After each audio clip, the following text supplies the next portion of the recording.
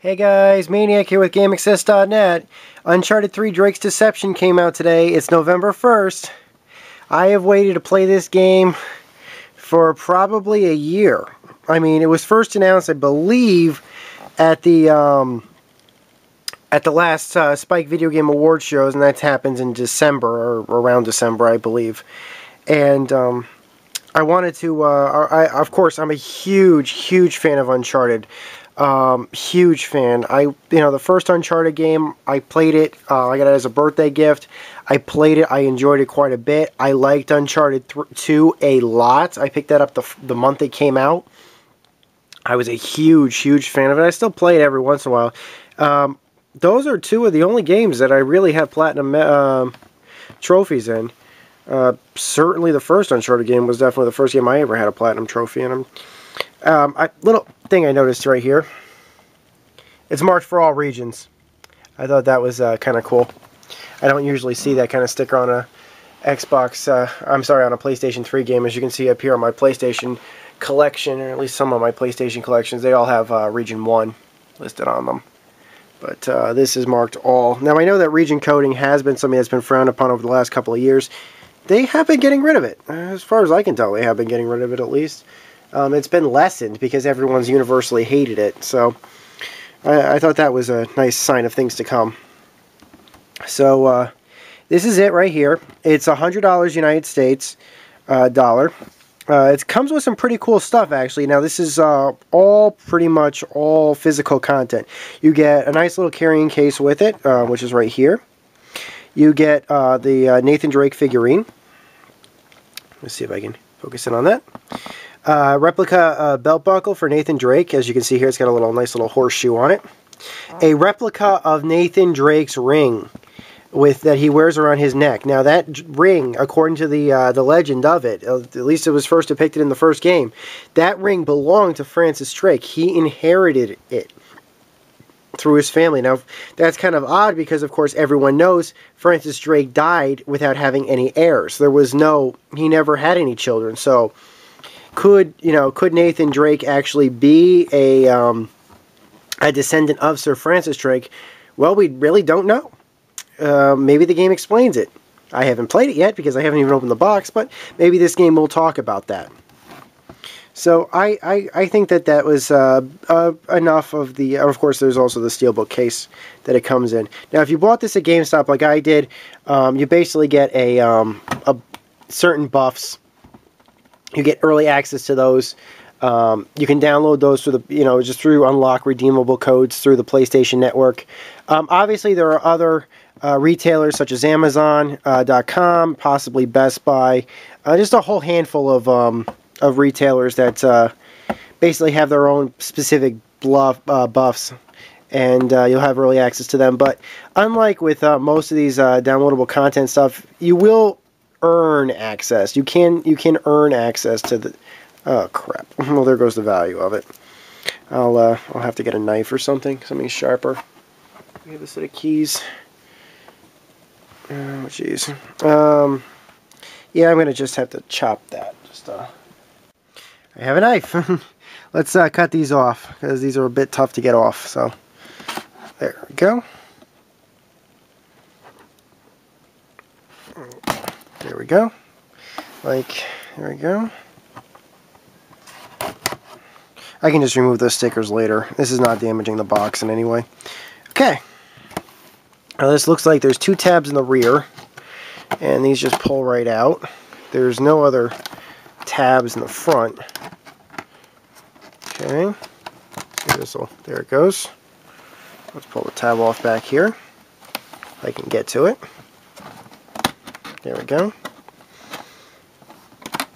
So, I always like the Uncharted games, starting with Uncharted 1. Funny story about how I feel about those. Ooh. Oh, hello. Okay, so I guess this is how it opens. You have this on one side, and you have... Oh, so it's one big box. You see that okay? And it's wrapped up. And I guess it just kind of pulls out or pulls through everything in the box. Okay, let's see if it's packed very well. Can I push it through? See if I can push it through. Okay, I can't really push it through. Oh, okay, so that's why. Okay, try that. These are the tabs on the bottom. There we go. Perfect.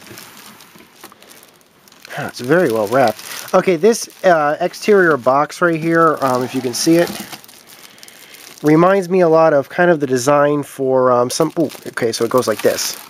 It's supposed to go like this. It's on little feet, very similar to like, I don't know, the kind of stuff you'd buy at a Pier 1 or something. Okay, I'm going to make a comment about this. I don't want to sound offensive, but that is definitely the Star of David. I know that's going to have some very major cultural Jewish cultural significance. I also see, if you can see from the embroidery, designs of multiple stars in here. It looks like what looks like the sun right here on each of the ends of the stars. That could very well have major Muslim cultural significance. This is what it actually very much reminded me of. Now, obviously, Lawrence of Arabia, if they're going this way, Lawrence of Arabia, of course, Arabic. So that is, if that's the, ooh, okay. All right, first off, I want to make a comment. That's paper. It looks like it's got texture. It doesn't. This is paper. Yeah, that's not solid. That is paper. Kind of disappointing. I was kind of hoping for something wood paneled, but you know what? Beggars can't be choosers. Okay, like as I was saying, this kind of at first reminded me a little bit of, yeah, that's paper too. Wow. Well, that's cool. So as I was saying earlier, this kind of reminded me a little bit of like some of those boxes that come with, or the collector's edition boxes that Blizzard has made. I take it back. Now this very much is more along the lines of how you would get action figure boxes. Most collectors' action figure boxes will usually have like an open panel like this. They'll be enclosed. It'll be kind of like a hushed casket or something like that, and you can actually see your doll or action figure or collectible inside of it. It definitely looks like it was modeled after that, simply just because, well, let's just face it, you've got a little statue of Nathan Drake in here, which I cannot seem to get out.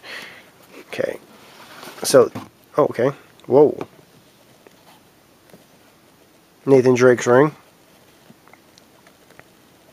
Good thing I'm shooting in 1080p, but... Okay, this is what's important.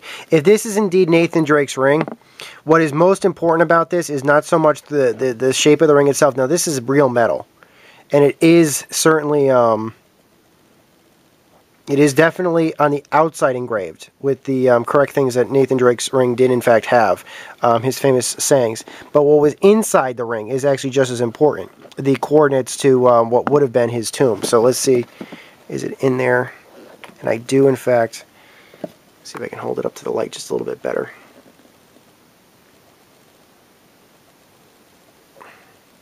I do see coordinates in there. So the attention to detail as clearly defined in Uncharted 1, particularly these coordinates are supposed to be the location of the tomb, well, the resting place of Francis Drake's body. However, Francis Drake isn't in that body. It wasn't in there. They exhumed the casket, but all that was in there was Drake's journal. Drake left his journal in there. And by that, of course, I mean Francis Drake. But that was there was no body in that casket, so that I thought was very sweet. Okay, let's see what's in here. This is probably the belt buckle, I'm guessing. That is the belt buckle. Okay, let's see what we got here. It kind of looks a little bit like copper or brass or something. It's metal, definitely metal. Kind of reminds me a little bit of a Pony Express belt buckle I've seen many years ago. Obviously, it's got a horseshoe on there. Old English thing for good luck, gold horseshoes. Very, very nice. Very well made. So, that is really cool. This, of course, is the steelbook for the game. I'm not going to open up the manual for legal... Okay, this is sealed, so I'm just going to give that for a minute. Just put that over there. See if I can get the statue out.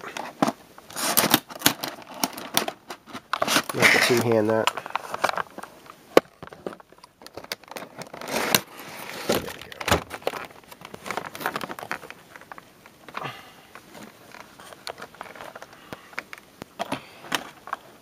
Very fine detailing on this. This is based on the updated Nathan Drake model. People have said that he looks a little bit fatter in the face with the new game. He has the horseshoe. He's of course got the ring on his around his neck.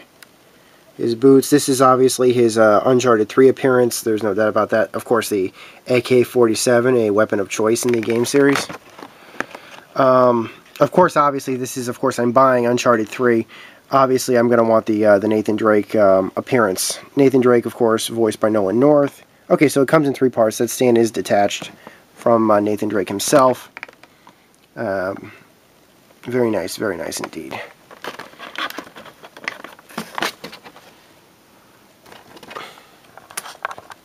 As far as I can tell, there doesn't seem to be any DLC included with this, but then again, I wasn't expecting it to. DLC is available for the game as a season pass. However, I don't believe anything has actually been released yet. Similar to what's going on with Gears of War, you can basically buy like a season pass or something like that. The Steelbook, of course, is obviously very simple. Is basically just a, exactly that. It's a Steelbook. The game is inside this. Hold on, I still have my knife. Got it. Got through. Yep. So the Steelbook looks very similar on the outside of it to what the same embroidering that the obviously that the box itself has. Of course, Nathan Drake's ring is on the cover of it, and we'll open it up and see the game. Okay, so this is the, yep, of course, this is the Steelbook. Obviously, very similar in appearance to the, let me show you. This is a comparison. Here is the Halo, this is the book for the Halo Legends, the Steelbook. As far as I can tell, they're pretty much identical cases. So, look at the spine similarity. They're pretty much identical. So, that's the Halo Legends Blu-ray. It's obviously the same material. It's just different. Things. That having been said, obviously we're doing a collector's edition. Obviously, you want a Steelbook case. That's something I really wish that they would have done with the Gears of War Epic Editions Steelbook case. They did not do that. So I appreciate the fact that they did this.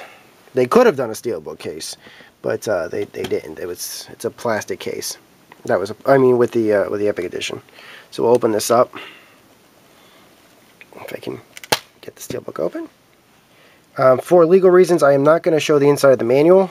That might be copyright infringement, considered copyright infringement. There's the game right here. And this is the owner's manual, which is perfectly, looks identical to what the owner's manual would be on the final, obviously in the regular version of the game. I see some cool designs in the background, probably promotional art, similar to, it looks very similar to what's going on the back here. You can see the billows of smoke. I'll pop this manual. I'm not going to remove the disc, but I'll pop this right off. So you can see. Yep.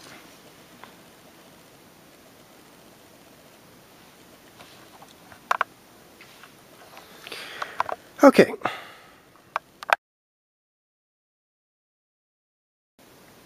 Okay, so time now for my review of this. As I said, it is $100 US currency.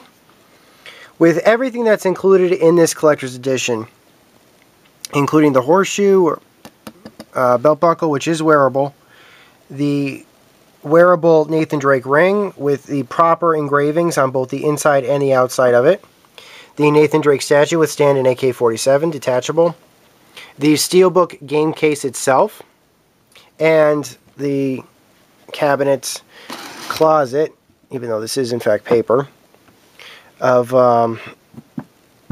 this.